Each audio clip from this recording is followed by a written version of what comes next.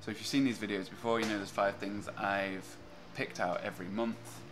YouTube channel, book, app or program, podcast or blog, article, something like that, and then thing that I bought or ended up with somehow. So let's get into it.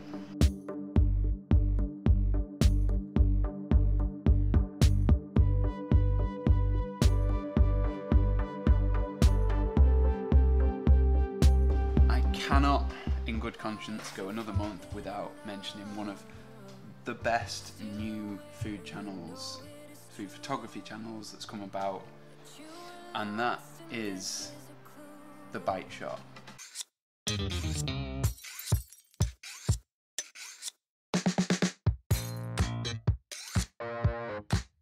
What's shakin' bacon? I'm Joanie Simon. Welcome to my studio.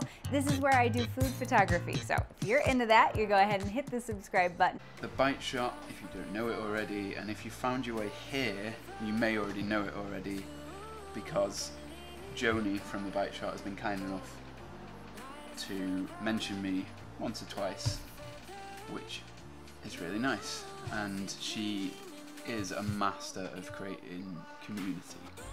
She's got a huge sort of Facebook channel, which I'm part of, and is amazing. And like seems to have like brought together these people who are also very, very good at what they do from around the world into this community, and it's just a great thing. And I'm really sort of happy that it's something I found that I can be a part of. If you're interested in food photography at all, check it out. It's really, really great.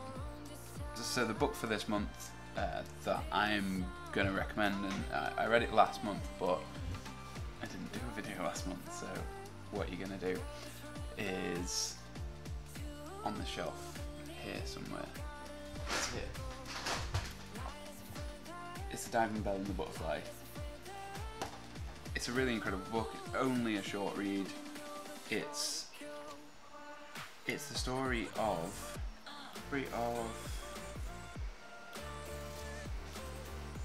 what's his name? Do you want to come and help me? Not really. What's his name? Oh yeah, it says it on the. It does actually, obviously it says it on the front because he wrote it. He wrote it with his eyes. How did he write it, Katie? He wrote it with his eyes. He had a stroke, and it was a stroke, wasn't it?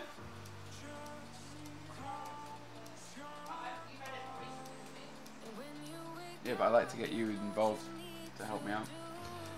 Yeah, so he ended up with something called locked-in syndrome, which if you're an avid watcher of House, you might know about, but otherwise probably not something that comes up in day-to-day conversation.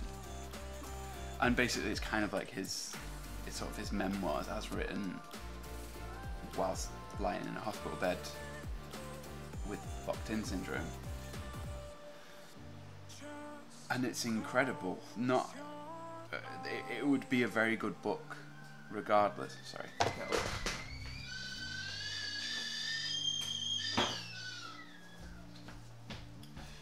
It would be a very good book regardless, but the fact that he managed to write it.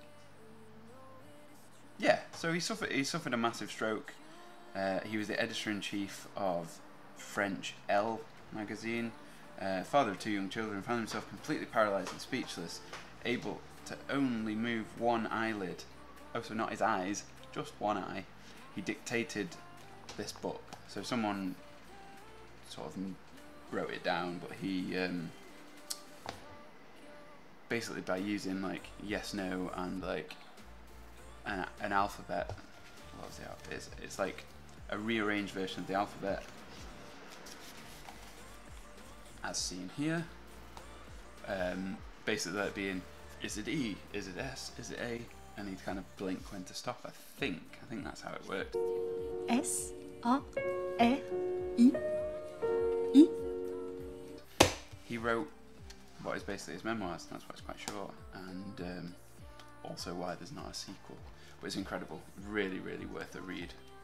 Highly recommend that book. The piece of software that I'm going to recommend, I did a video on a couple of weeks ago. It's iMovie, and sorry if you don't use a Mac, but it's what I use. I first used iMovie probably 2004, so it was the first year of college. I think that people are very intimidated by the thought of video editing, and if they're introduced to iMovie, I mean literally you open it up and it doesn't look that scary, and you show them how to import some video, and they can do it in a matter of a half hour, I believe. You could be a video editor, you know, and that's not intimidating, that's exciting. I like the effects in iMovie. One of my favorites is Earthquake. It makes it look cool instead of something sketchy that you film from your skateboard like that. iMovie is the free video editor that you get with your Mac, and it's been great at times, it's been terrible at times depending on the version, but the latest version, I just tried it out sort of a couple of months ago. Highly recommend it. It's a really, really fantastic piece of software, and it comes free. You can download it for free if you've got a Mac. Don't know the details on that, but it's free. It was free for me on this one. This is not a new Mac, so yeah, it should be free for you. But check out the other video, I'll link it just here, if you're interested in how to edit on iMovie, because it's useful. As you may be able to see just behind me, I've actually decided to edit this video completely on iMovie. And when I say completely, I mean I've had to use Premiere to do some stuff, After Effects to do some stuff, and Photoshop. But in the process of doing that, I've learned some really good little workarounds, so I'm going to go over them in another sort of slightly more advanced version of the other iMovie video that I did. I still recommend it. Usually the reason that I do these videos, or I remember to do these videos, is because I read a blog or an article that I really think is worth talking about, and this video is no exception. This morning I was reading an article.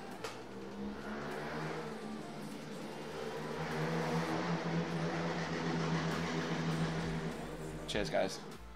This morning I was reading an article on a blog called Better Not Stop, which is Manchester-based blogger Hannah Cox, I think. I'll correct that if I'm wrong. And basically it's something that Hannah's written called How Much Money I Really Have, Make and Need. And it's a very, very honest article about how much someone needs to earn as an independent business owner and as a blogger. And I was really impressed by not only how well it's written and how much information Hannah gets across, but also how candid she is about something that a lot of us really refuse to talk about. Something that I definitely find uncomfortable to talk about, probably because I earn so little money and people would wonder how I feed myself. I'm going to obviously, as usual, link it below. It's well worth a read if you're sort of, I'd recommend it for two kinds of people. If you're someone who's interested in doing this, or you are kind of going down that route of working for yourself, especially if you're wanting to work in sort of social media. Also, I'd really, really recommend it to people who hire people or who use influencers, or people who work in social media, or who hire freelancers, because I'd like you guys to understand what goes into,